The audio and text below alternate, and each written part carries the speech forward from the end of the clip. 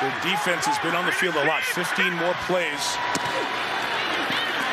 Brady, pressured, gets out. He's going to run for it again. Jordan forced the fumble.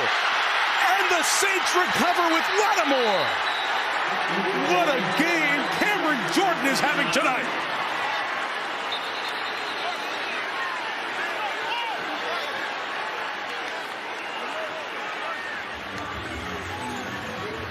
The defense continues to answer, and they come up with the big turnover there.